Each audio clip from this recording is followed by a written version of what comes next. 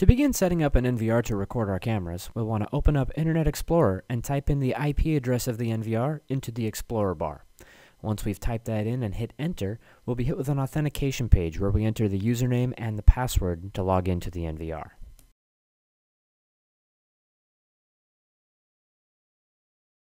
Once logged in, we can begin configuring our cameras to record on our NVR by clicking on the Camera tab over to the left-hand side of the interface.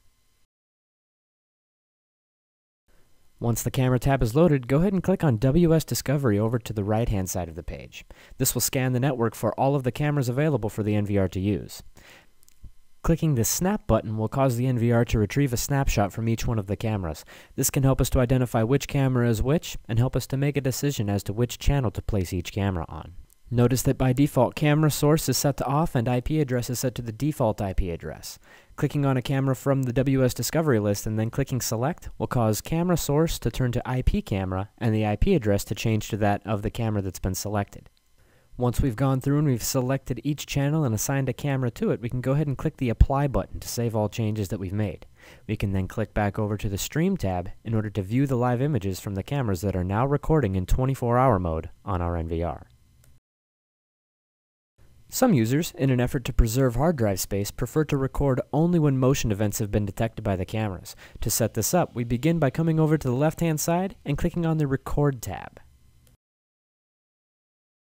The first setting to take a look at on each camera is the post-alarm record value. This is the number of seconds that the camera will continue to record once an event has been captured.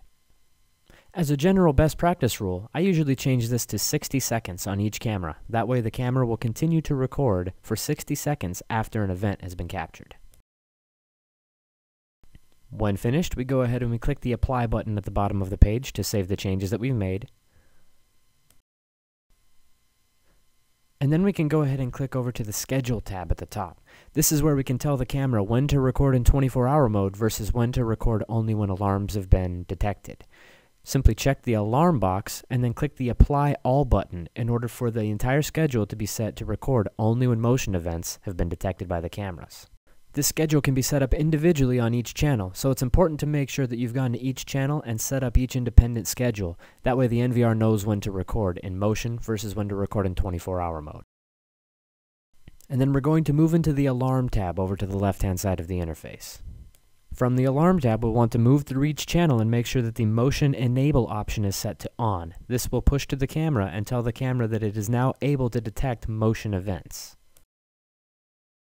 Click on Apply to save these changes. One additional setting to consider is that we're capable of controlling the motion sensitivity value for each camera. Moving to the Motion Area tab at the top of the screen, we're going to be able to control what portions of the camera image are included in the motion detection algorithm. Clicking on a square will turn it white, which means that that area is not included in the motion detection algorithm. A red tinted square means that that area is included in the algorithm.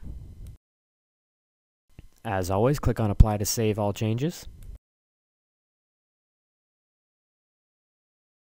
We have now successfully configured this NVR to only record when motion events are detected by the camera. And that's it. That's how easy it is to set up cameras to record on your LILIN NVR. Should you have any questions, please feel free to reach out to LILIN Technical Support using the information below.